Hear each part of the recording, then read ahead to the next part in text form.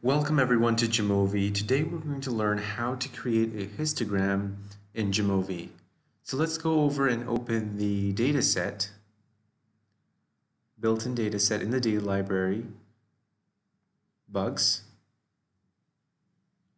and go over to exploration, descriptives, and then let's choose this variable, high disgust, high fright, slide it over into variables, and then let's split it by region. Press on region and press this, or we can double click it.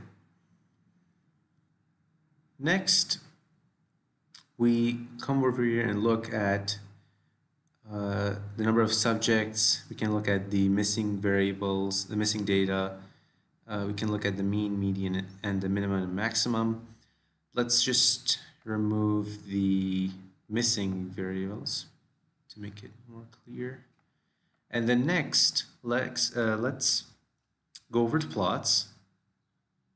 And then under histograms, we have the option of creating a histogram. Let's press on that. Let's scroll down over here on the right, and then we can see our histogram.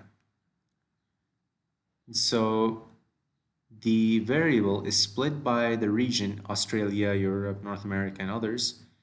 And we can see that Europe has a larger distribution, and that's because this data set is not real. It's only for figuring out and learning the functions of Jamovi, just quickly learning and analyzing data.